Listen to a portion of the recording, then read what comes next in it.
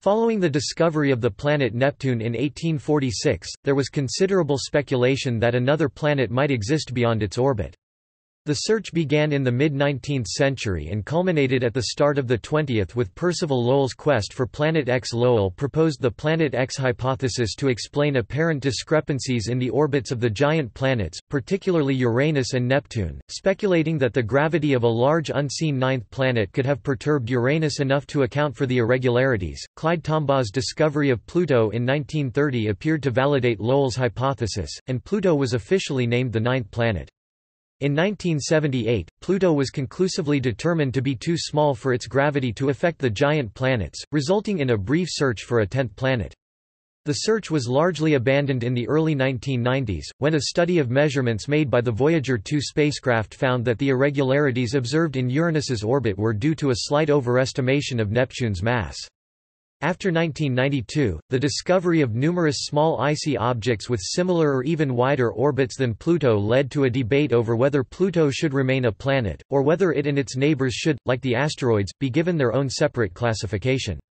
Although a number of the larger members of this group were initially described as planets, in 2006 the International Astronomical Union (IAU) reclassified Pluto and its largest neighbors as dwarf planets, leaving Neptune the farthest known planet in the Solar System. While the astronomical community widely agrees that Planet X, as originally envisioned, does not exist, the concept of an as yet unobserved planet has been revived by a number of astronomers to explain other anomalies observed in the outer Solar System.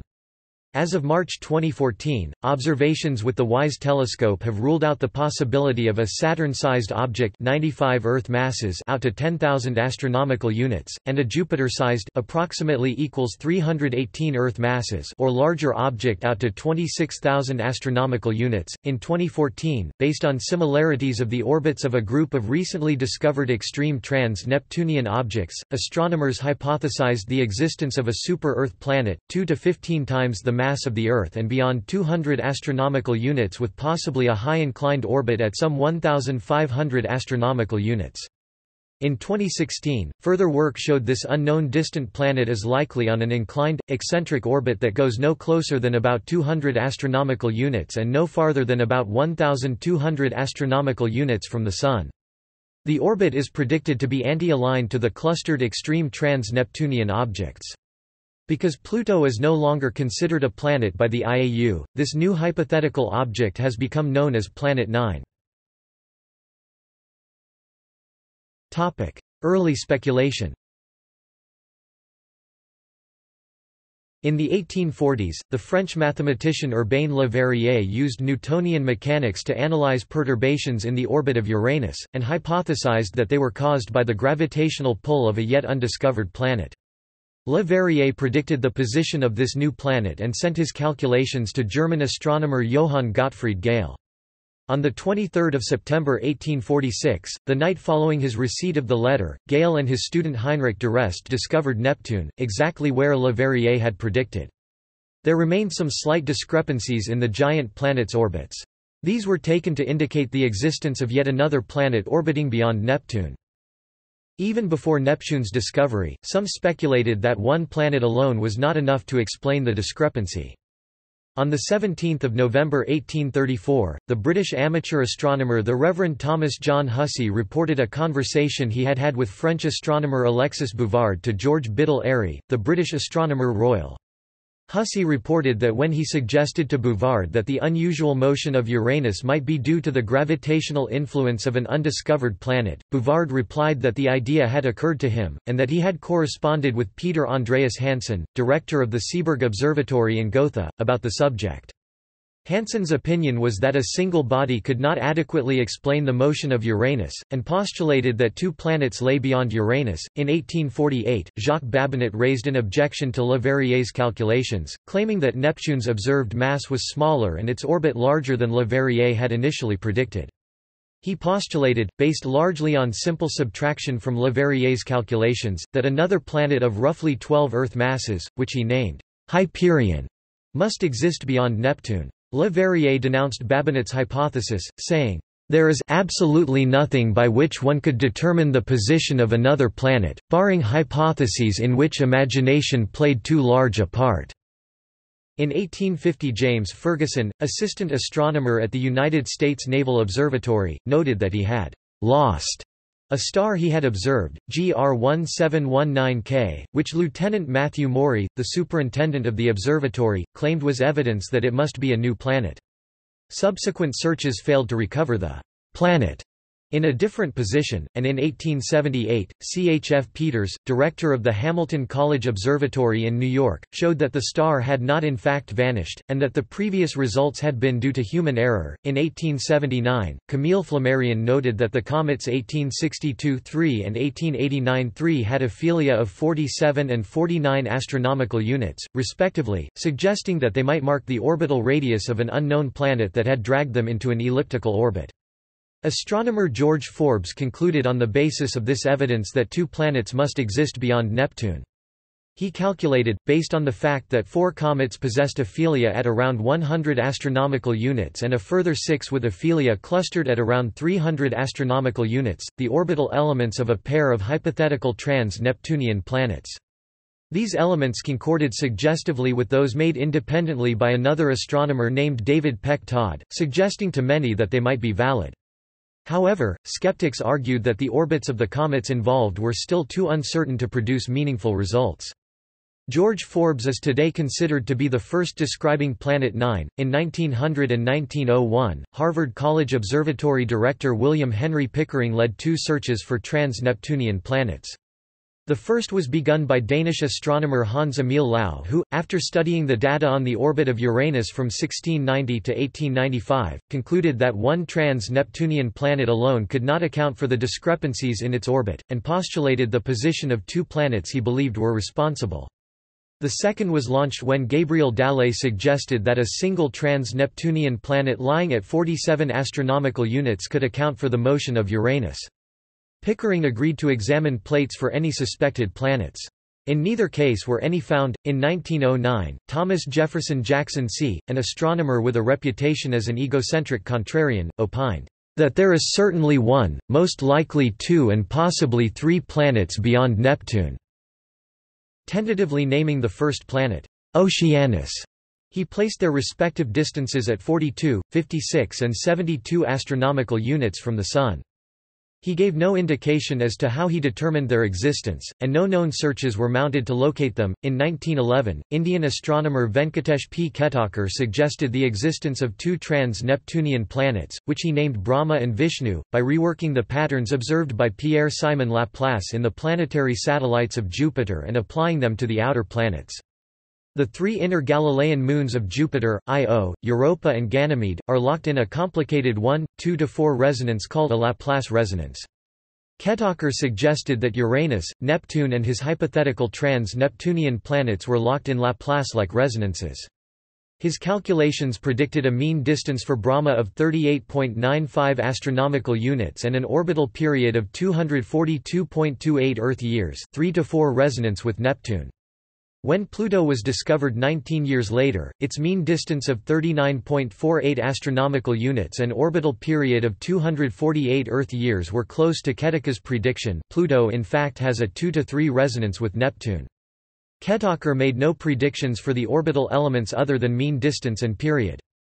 It is not clear how Khetakar arrived at these figures, and his second planet, Vishnu, was never located.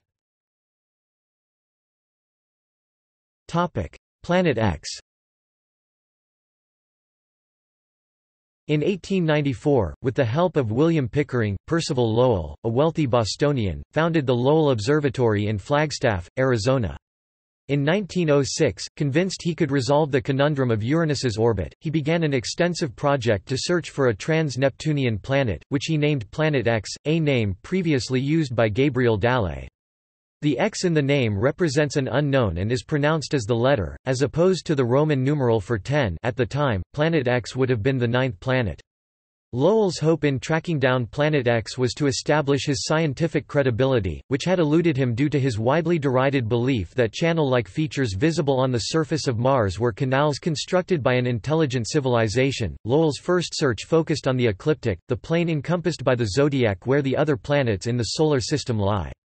Using a 5-inch photographic camera, he manually examined over 200 3-hour exposures with a magnifying glass, and found no planets. At that time Pluto was too far above the ecliptic to be imaged by the survey. After revising his predicted possible locations, Lowell conducted a second search from 1914 to 1916.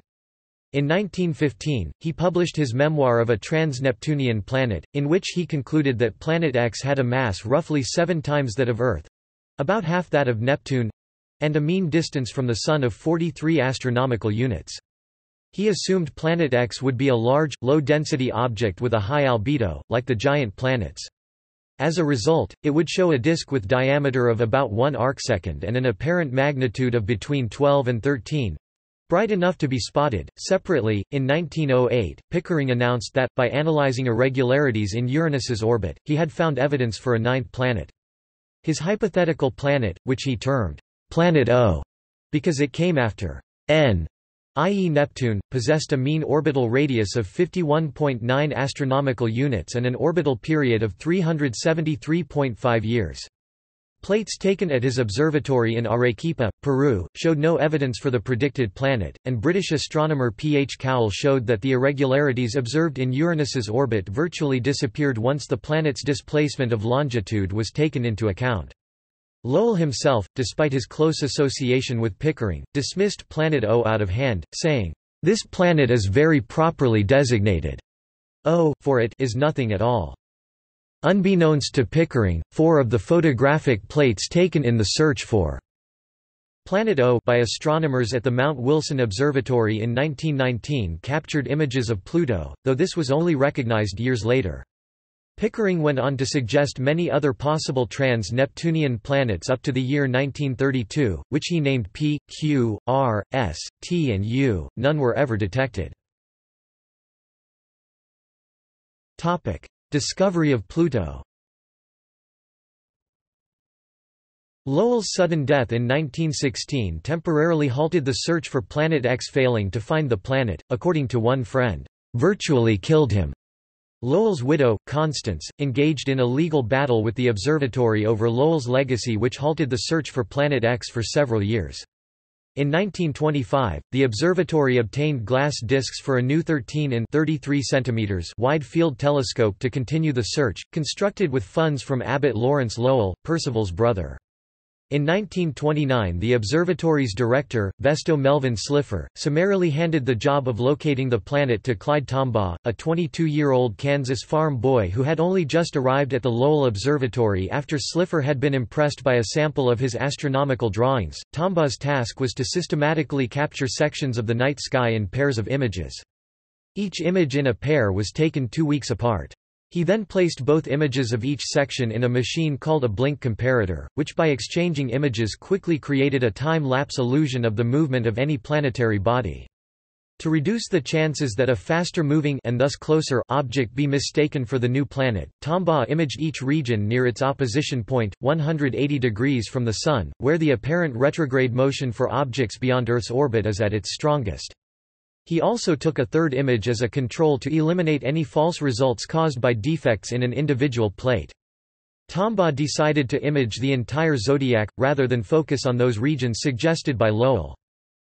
By the beginning of 1930, Tombaugh's search had reached the constellation of Gemini.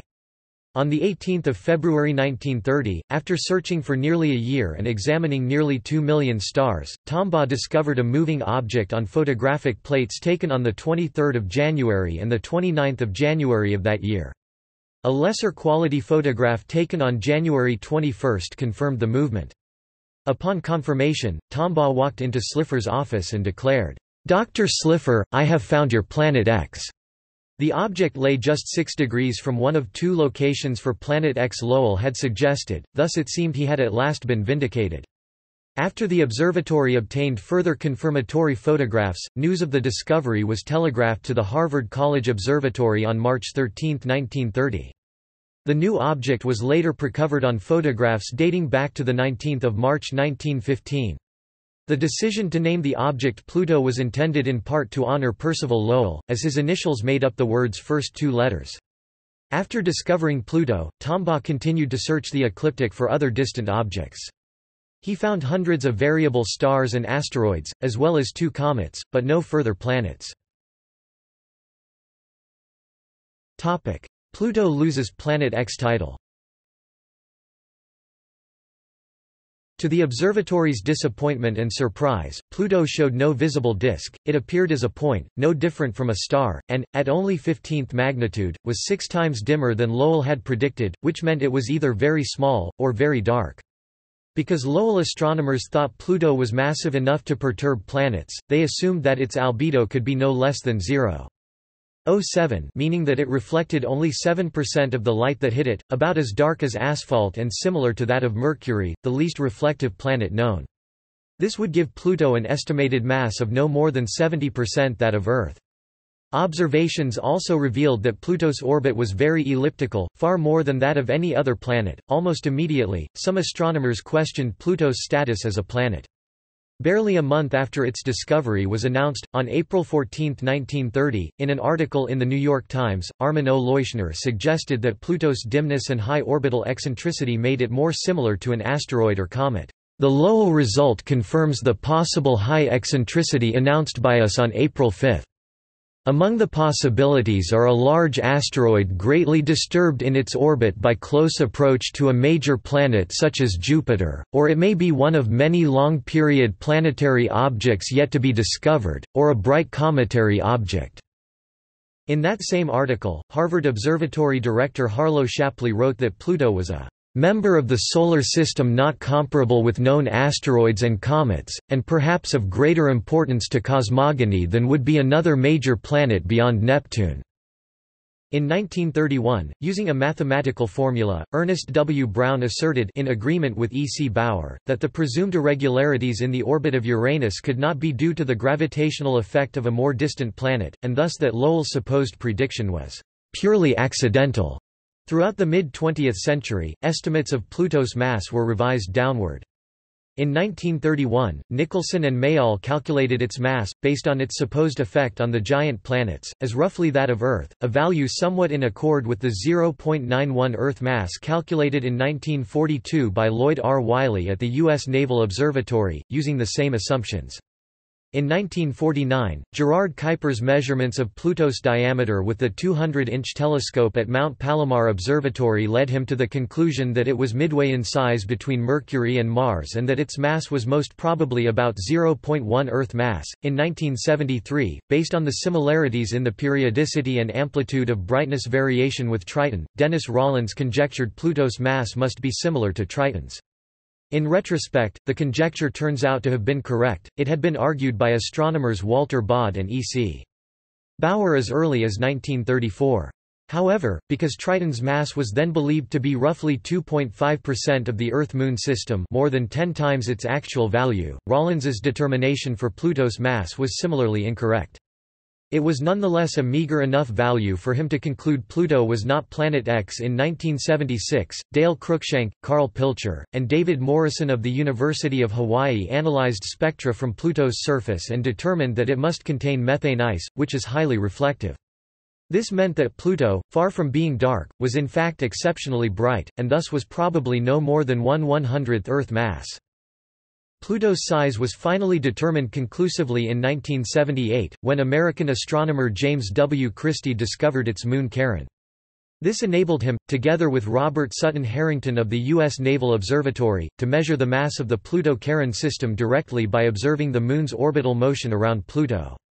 They determined Pluto's mass to be 1.31 times 1022 kilograms, roughly 1/500th that of Earth or 1/6th that of the Moon, and far too small to account for the observed discrepancies in the orbits of the outer planets.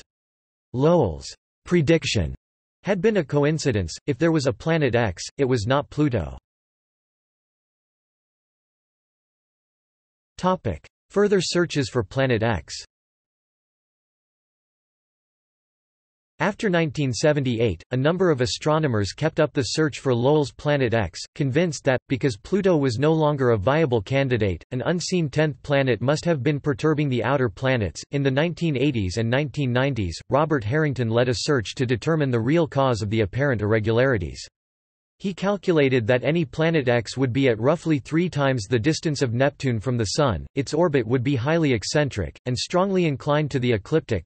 The planet's orbit would be at roughly a 32-degree angle from the orbital plane of the other known planets. This hypothesis was met with a mixed reception. Noted Planet X skeptic Brian G. Marsden of the Minor Planet Center pointed out that these discrepancies were 1/100th the size of those noticed by Leverrier, and could easily be due to observational error. In 1972, Joseph Brady of the Lawrence Livermore National Laboratory studied irregularities in the motion of Halley's Comet. Brady claimed that they could have been caused by a Jupiter-sized planet beyond Neptune at 59 astronomical units that is in a retrograde orbit around the Sun. However, both Marsden and Planet X proponent P. Kenneth Seidelman attacked the hypothesis, showing that Halley's Comet randomly and irregularly ejects jets of material, causing changes to its own orbital trajectory, and that such a massive object as Brady's Planet X would have severely affected the orbits of known outer planets. Although its mission did not involve a search for Planet X, the IRAS Space Observatory made headlines briefly in 1983 due to an unknown object that was at first described as possibly as large as the giant planet Jupiter and possibly so close to Earth that it would be part of this solar system. Further analysis revealed that of several unidentified objects, 9 were distant galaxies and the 10th was interstellar cirrus. None were found to be solar system bodies. In 1988, A. A. Jackson and R. M. Killen studied the stability of Pluto's resonance with Neptune by placing test planet XS with various masses and at various distances from Pluto. Pluto and Neptune's orbits are in a 3:2 resonance, which prevents their collision or even any close approaches, regardless of their separation in the z-axis. It was found that the hypothetical object's mass had to exceed 5 Earth masses to break the resonance, and the parameter space is quite large, and a large variety of objects could have existed beyond Pluto without disturbing the resonance.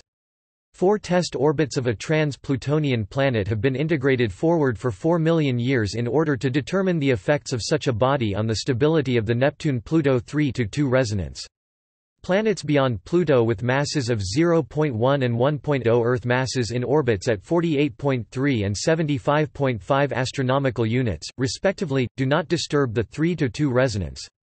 Test planets of 5 Earth masses with semi-major axes of 52.5 and 62.5 astronomical units disrupt the 4 million year libration of Pluto's argument of perihelion. Topic: Planet X disproved.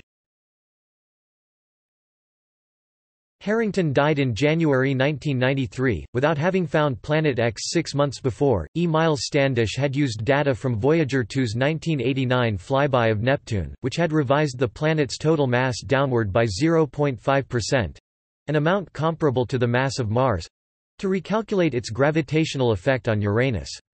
When Neptune's newly determined mass was used in the Jet Propulsion Laboratory Developmental Ephemeris (JPLDA), the supposed discrepancies in the Uranian orbit, and with them the need for a Planet X, vanished. There are no discrepancies in the trajectories of any space probes such as Pioneer 10, Pioneer 11, Voyager 1, and Voyager 2 that can be attributed to the gravitational pull of a large undiscovered object in the outer solar system. Today, most astronomers agree that Planet X, as Lowell defined it, does not exist. Discovery of further trans-Neptunian objects. After the discovery of Pluto and Charon, no more trans-Neptunian objects (TNOs) were found until 15,760 Albion in 1992. Since then, thousands of such objects have been discovered. Most are now recognized as part of the Kuiper Belt, a swarm of icy bodies left over from the Solar System's formation that orbit near the ecliptic plane just beyond Neptune. Though none were as large as Pluto, some of these distant trans-Neptunian objects, such as Sedna, were initially described in the media as new planets. In 2005, astronomer Mike Brown and his team announced the discovery of 2003 UB 313, later named Eris after the Greek goddess of discord and strife, a trans-Neptunian object then thought to be just barely larger than Pluto. Soon afterwards, a NASA Jet Propulsion Laboratory press release described the object as the 10th planet Eris was never officially classified as a planet, and the 2006 definition of planet defined both Eris and Pluto not as planets but as dwarf planets because they have not cleared their neighborhoods. They do not orbit the Sun alone, but as part of a population of similarly sized objects. Pluto itself is now recognized as being a member of the Kuiper belt and the largest dwarf planet, larger than the more massive Eris. A number of astronomers, most notably Alan Stern, the head of NASA's New Horizons mission to Pluto, contend that the IAU's definition is flawed, and that Pluto and Eris, and all large trans-Neptunian objects, such as Makemake, Sedna, Quaoar, Varuna and Haumea, should be considered planets in their own right. However, the discovery of Eris did not rehabilitate the Planet X theory because it is far too small to have significant effects on the outer planets' orbits. Subsequently proposed trans-Neptunian planets.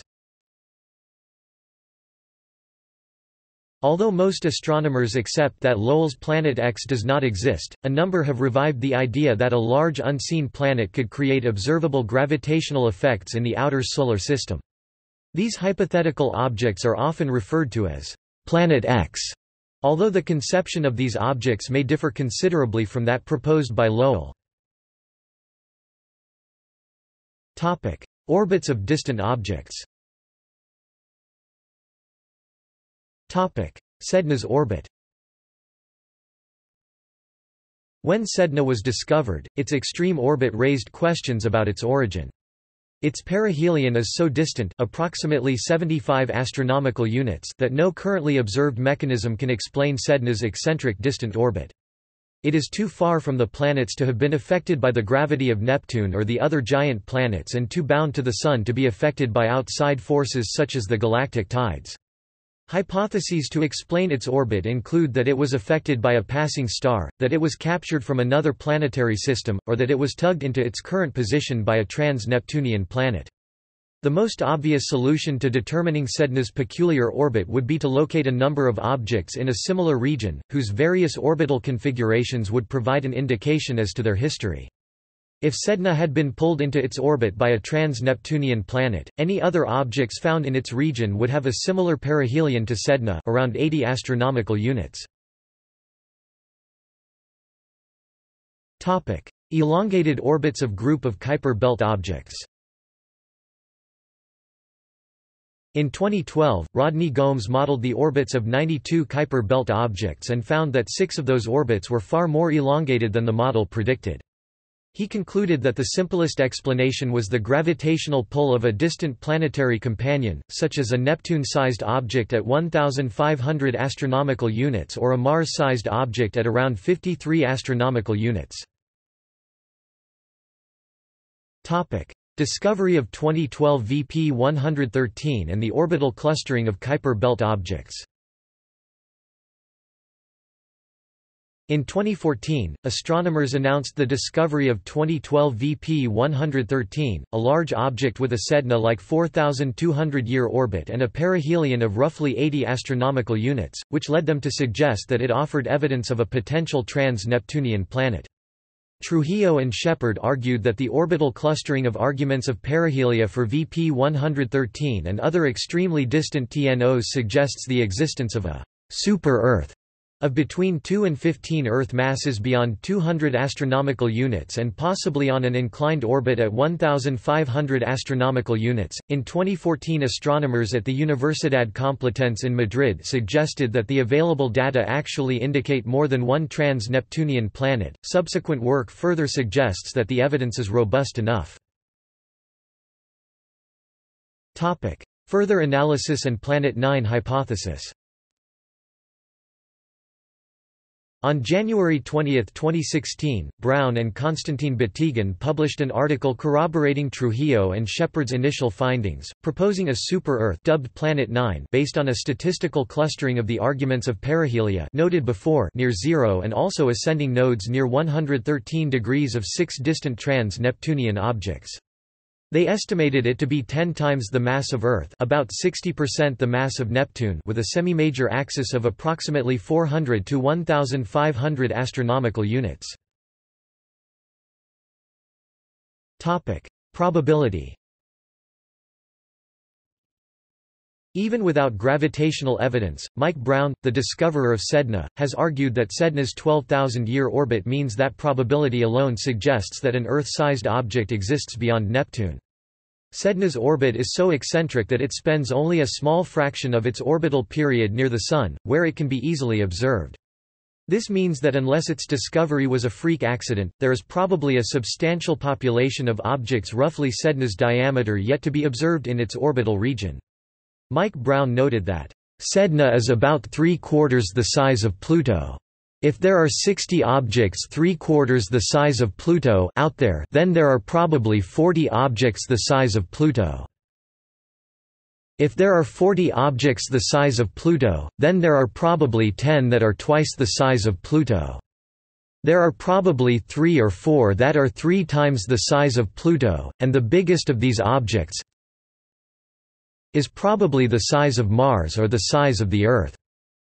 However, he notes that, should such an object be found, even though it might approach Earth in size, it would still be a dwarf planet by the current definition, because it would not have cleared its neighborhood sufficiently.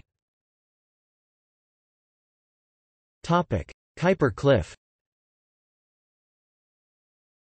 Additionally, speculation of a possible trans-Neptunian planet has revolved around the so-called Kuiper cliff. The Kuiper belt terminates suddenly at a distance of 48 astronomical units from the Sun.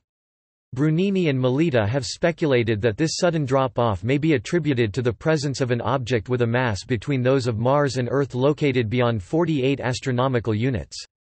The presence of an object with a mass similar to that of Mars in a circular orbit at 60 astronomical units leads to a trans-Neptunian object population incompatible with observations. For instance, it would severely deplete the Plutino population. Astronomers have not excluded the possibility of an object with a mass similar to that of Earth located farther than 100 astronomical units with an eccentric and inclined orbit.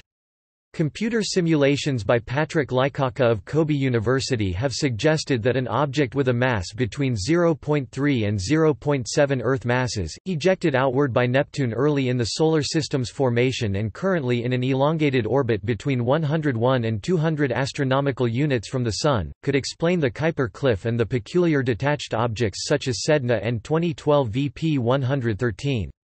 Although some astronomers, such as Renu Malhotra and David Jewitt, have cautiously supported these claims, others, such as Alessandro Morbidelli, have dismissed them as contrived. In 2017, Malhotra and Kat Volk argued that an unexpected variance in inclination for KBOs farther than the cliff at 50 astronomical units provided evidence of a possible Mars-sized planet residing at the edge of the Solar System. Other proposed planets.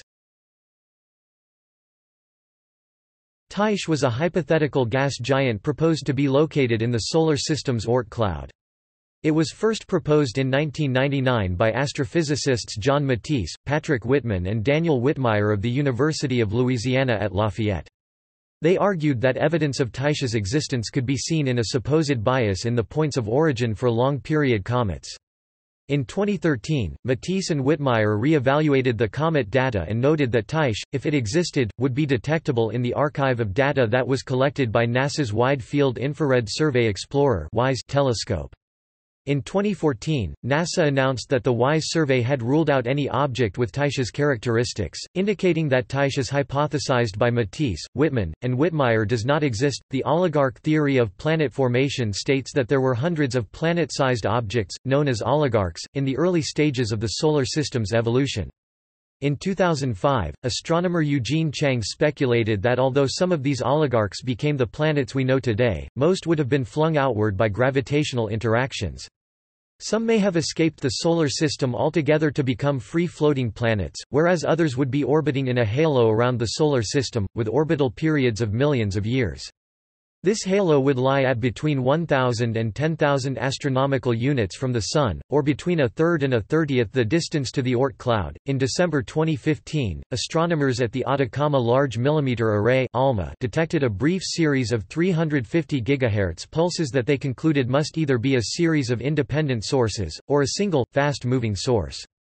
Deciding that the latter was the most likely, they calculated based on its speed that, were it bound to the Sun, the object, which they named GNA, After a fast-moving messenger goddess in Norse mythology, would be about 12 to 25 astronomical units distant and have a dwarf planet-sized diameter of 220 to 880 kilometers.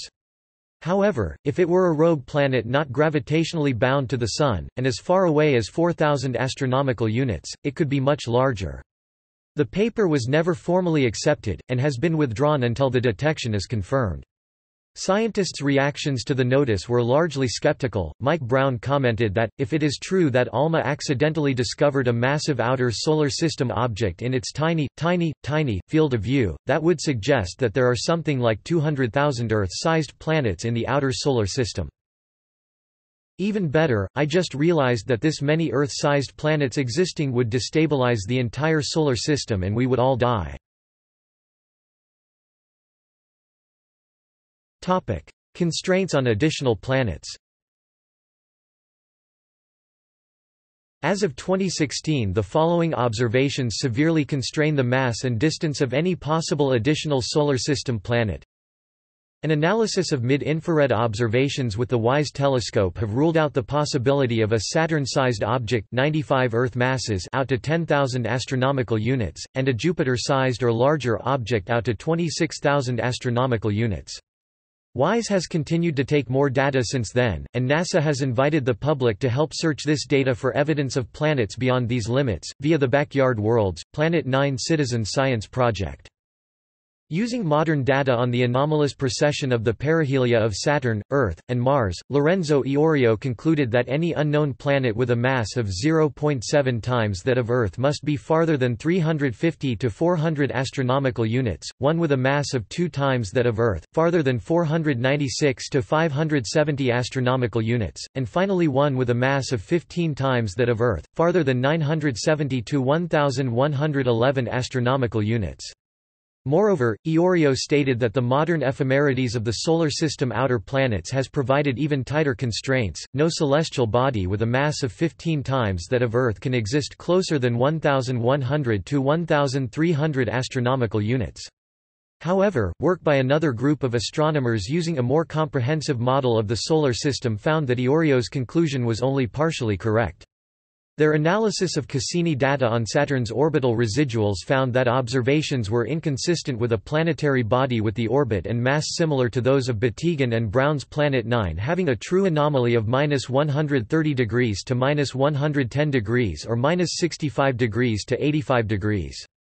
Furthermore, the analysis found that Saturn's orbit is slightly better explained if such a body is located at a true anomaly of 117.8 degrees plus 11 degrees minus 10 degrees. At this location, it would be approximately 630 astronomical units from the Sun. See also: Fictional planets of the Solar System, List of hypothetical Solar System objects. Survey telescopes. Large Synoptic Survey Telescope (LSST), Pan-STARRS, Wide Field Infrared Survey Explorer (WISE). References. Bibliography. Ken Croswell 1997. Planet Quest, The Epic Discovery of Alien Solar Systems. New York, The Free Press. ISBN 978-0-684-83252-4. Mark Littman 1990. Planets Beyond, Discovering the Outer Solar System. New York, Wiley. ISBN 978-0-471-51053-6. Govert Schilling 2009. The Hunt for Planet X, New Worlds and the Fate of Pluto. New York, Springer. ISBN 978-0-387-77804-4. Clyde W. Tombaugh 1946. The Search for the Ninth Planet, Pluto. Astronomical Society of the Pacific Leaflets, 5-73-80. Bibcode 1946 ASPL. .5 73T. Further reading. Planet X Discovered? By PBS Spacetime. SEDS on Planet X. E. Miles Standish, Jr. May 1993. Planet X, No Dynamical Evidence in the Optical Observations. Astronomical Journal, 105 2000–2006. Bibcode 1993AJ. .105, 2000s. doi 10.1086 116575. Gerald D. Quinlan, May 6, 1993. Planet X: A Myth Exposed. Nature. 363 6424, 18–19. Bibcode 1993 Nator.363, 18Q. doi 10.1038 363018B0. Daniel P. Whitmire and John J. Matisse, January 3, 1985. Periodic Comet Showers and Planet X. Nature. 313 5997, 36–38. Bibcode 1985 Nator.313, 36W. doi 10.1038 313036A0. Jones, R. L., M. E. Brown, P. A. Abel, A. C. Becker, et al., 2009. Next Steps in Understanding the Outer Solar System, a whitepaper submitted to the 2010 Decadal Survey Committee (PDF). Submission to the National Academy of Sciences Board on Physics and Astronomy. Retrieved 10 April 2009. Andrew Coates provides a simplified summary of the history behind the search and claims for Planet X.